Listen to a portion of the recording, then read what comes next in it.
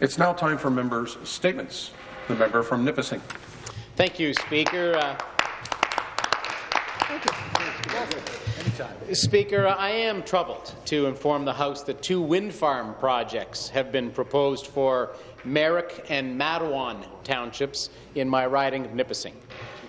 We already know that industrial wind turbines have failed in Ontario. That's right. Wind power is simply unreliable, made mostly at night when we don't need the power. This creates a surplus which Ontario has then to get rid of by paying Quebec and the United States to take that power. Shameful money away. According to the Auditor General, this has cost Ontario around $2.6 billion, more than the revenue that we've received exporting that power between 2006 and 2013. Speaker, in Nipissing, not only have local First Nations, property owners, aviation and aerospace industry stakeholders voiced their concern about these wind farm installations, but the City of North Bay announced their strong opposition to the wind farm proposal north of the city due to its proximity to Jack Garland Airport. Speaker, enough. This government needs to reverse course, cancel the feed-in tariff subsidies, implement an immediate moratorium on wind power development, and give municipalities veto authority over wind projects in their communities. Thank you. Member statements. The member from Essex. Thank you very much, Speaker. I'm using my statement. Thanks, Speaker. I'm using my statement today to bring awareness and attention to what is an ongoing labour dispute between Crown Holdings and their employees, who are members of the United Steelworkers. Speaker, Crown Holdings forced its 120 Toronto factory workers out on strike in September of 2013 after they demanded up to a 42% cut in pay and compensation from Crown Holdings employees. Speaker, they've been on strike for 17 months.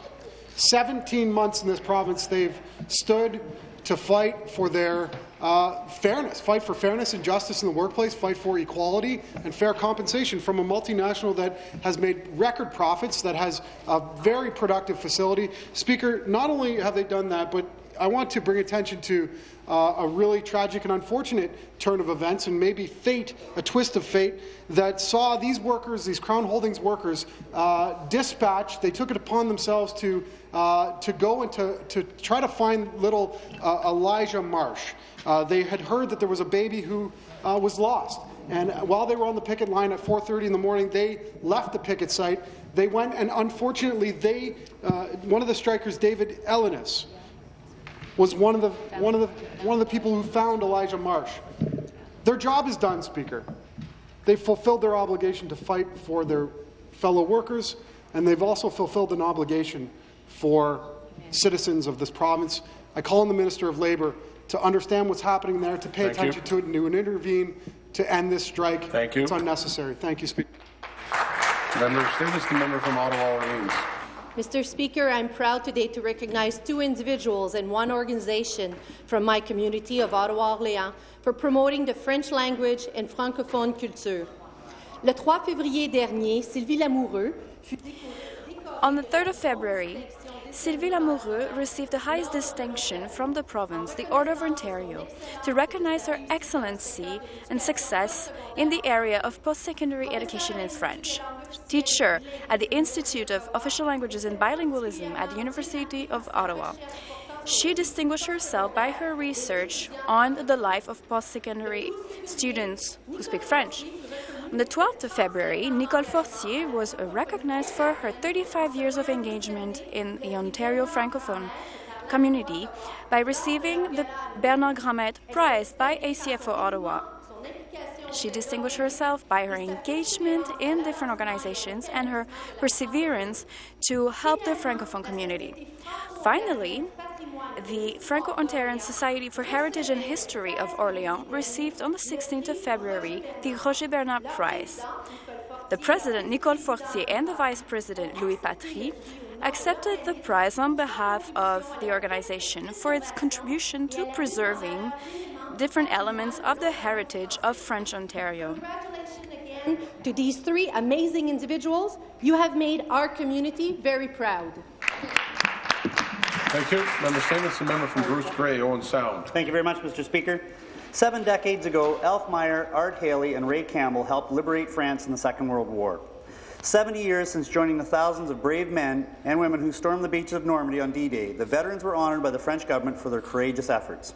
I'm honoured to rise in the House today to recognize Mr. Meyer, Mr. Haley, and Mr. Campbell, all constituents of my great riding of Bruce Grey, Owen Sound, for receiving the highest decoration the French government can give, Knights of the French National Order of the Legion of Honour. The French people will never forget the bravery Mr. Campbell, Mr. Meyer, and Mr. Haley and other Canadians showed during the war. These men now officially join the knighthood rank of the First World War flying ace Billy Bishop, who is another native of my great riding and recipient of this order. There were 390 Canadian D-Day veterans who the government of France bestowed with this award on the 70th anniversary of D-Day. In the words of the Ambassador of France to Canada, Philippe Zeller, all these gentlemen, and I quote, can proudly wear this insignia, which attests to their courage and their devotion to the ideals of liberty and peace, end of quote. The French Order was established by Napoleon Bonaparte more than 200 years ago and is the highest order of merit, much like our own Order of Canada. The Order continues today, and it also serves as a reminder of the friendship between Canada and France. Mr. Speaker, I ask the House to join me in expressing our respect, admiration, and pride in our peacekeepers and soldiers and knights for their heroic deeds. Thank you, Speaker. Thank you. Member Statements. The member from Hamilton East, Stony Creek. Thank you, Speaker. Speaker, the City of Hamilton is suffering a housing crisis. Nearly 6,000 families are on a waiting list for subsidized housing. 1 in 5 renter households spend more than half their income on rent. They have little left over for their food and bills. The investment in affordable housing program, which this government praises to the skies, will support just 100 new units over the next 10 years. Less than 3% of the need just to meet the population growth. And thanks to downloading, over the next 20 years, Hamilton needs more than $400 million just to maintain the social housing we have. People who are homeless or living on unstable housing are at high risk of physical and mental health problems. They have a hard time accessing health care. Their experience of hunger and unemployment. They are more likely to be victims of assault. Investing in housing is the right thing to do. It is the fiscally responsible thing to do. It is cheaper to provide people with safe and adequate housing than to manage homelessness in shelters and services. Hamilton is paying more than its share for affordable housing and homelessness prevention programs. In 2013, Hamilton taxpayers paid 52% of the costs out of the property tax levy. Ontario paid a mere 21%. Even the federal government paid more. It's time for this government to honour its moral obligations to the City of Hamilton and my constituents who need help. Thank you.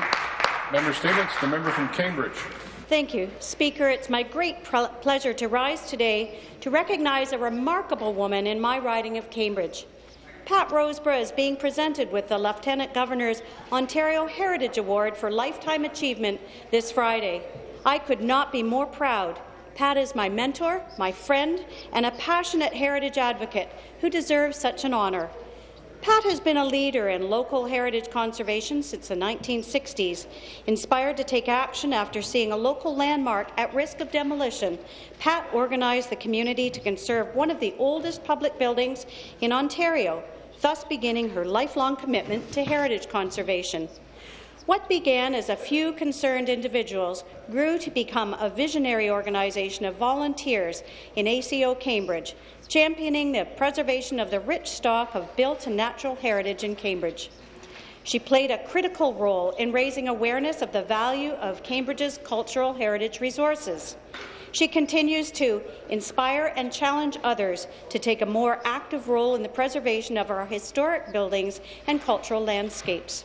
Pat has been recognized with an Award of Excellence by the Waterloo Region Heritage Foundation, was inducted into the Cambridge Hall of Fame in 2014 and the Waterloo Region Hall of Fame as part of Heritage Cambridge in 2014. Congratulations, Pat, on your Lifetime Achievement Award. Thank you. Thank you. Member Statements. The member from Perth Wellington. Thank you, Speaker. Speaker, over the last few months, I've spoken with farmers and agricultural associations throughout Perth Wellington. Many are very upset about this government's plan to ban the use of neonicotinoid pesticides. They've moved ahead with no consultation and no thought for what this will mean to farmers. It's as if farmers are not even an afterthought for them. Farmers are the best stewards of our land. They are committed to protecting the environment that they live and work in. People tell me they supported the investigation into the effects of neonics because they want to be using the most environmentally sound practices on their land. However, what we are seeing now is policy decisions being made without the scientific evidence to back them up. Farmers need to control insect pests to maintain their crops. Speaker, I have farmed, and let me tell you, we do not want to be going back to the pesticides that have been used in the past. I must support the agricultural industry and its call for this government to talk with agricultural stakeholders and the pollinator task force to come up with solutions that protect pollinators and the environment. The best way to protect our environment is to make policy based on science, not political science. Thank you, Mr. Speaker. So much, Mr. Speaker, and I rise today to bring awareness and celebration to Covenant House Toronto, as February is Covenant House Awareness Month. Covenant House Toronto, which is part of an internationally recognized childcare network, has offered opportunity and hope to over 90,000 homeless young people for more than 30 years. While most of these youth have experienced abuse, neglect, loss and hardship, their needs when they come to Covenant House can be extremely diverse. These young people are often in need of stability, guidance, and opportunity to heal and feel ready to take on the future. Much more than a shelter, Covenant House offers about 3,000 kids annually the widest range of life-changing services under one roof, including transitional housing, on-site and in the community, education, counselling, health care, employment assistance, job training, and aftercare. To do all this, the agency relies on donors for about 80% of its annual budget. The agency specifically chose February for its campaign, as it's traditionally the coldest winter month and when kids most need a safe refuge.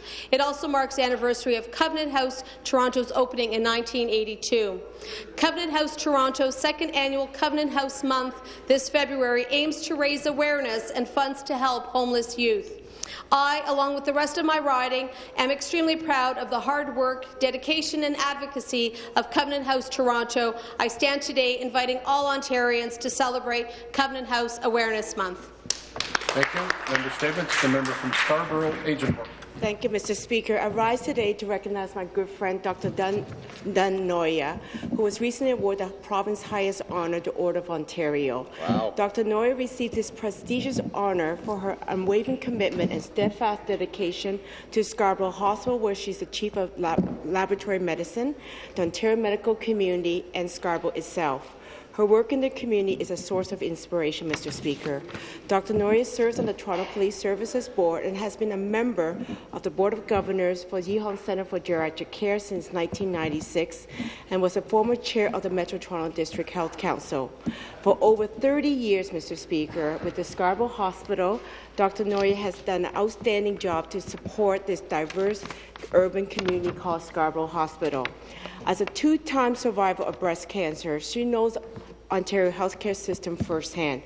Not even her diagnosis with cancer could slow her down. Dr. Noya's remarkable commitment in the community has been recognized by a number of organizations. In 2014, she received a Lifetime Achievement Award from Scarborough Hospital Foundation. Dr. Noya also received the Ontario Medical Association President Award for Outstanding Services by a Physician to the Community and the Queen's Diamond Jubilee Award. She was inducted into the Scarborough Walk of Fame in 2011 and has been named as a local Toronto hero by the Canadian Multicultural Council. Mr. Speaker, I'd like to thank Dr. Noya for everything she's done for the Scarborough Hospital, for the medical community, and for Ontario. Thank you, Mr. Speaker. Thank you. I thank all members for their statements. It is now time